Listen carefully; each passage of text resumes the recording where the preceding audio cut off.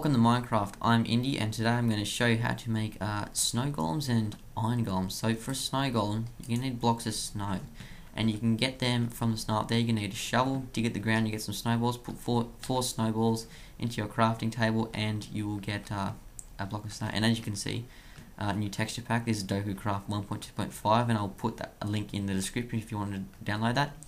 Once you got that, you're going to jump and put a pumpkin on his head. And as you can see, you have a snow golem, and wherever he goes, he will leave a trail of snow. However, if it rains, he will die, because he just doesn't like rain. And the other one is our iron golem.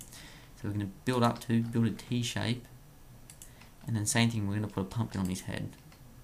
And we get this beast of a tank. He's got a lot of HP, does a fair bit of damage, and he'll take care of pretty much any mob. And the last thing I want to do, see if you see he's going to walk about, he's going to put snow everywhere. I just want to show you a defense turret using a snow golem. So you put 2 blocks of snow inside a ring of glass, and then on one side you build the glass up to that height, and then you put the pumpkin on top and put that glass over. Destroy these 2 bits of glass, and you'll have this thing, this kind of turret.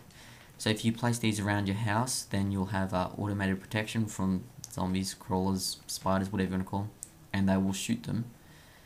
And yeah, and then that top thing is just to protect them from the rain, and he won't be able to get out, and he'll be protected, so that's a plus.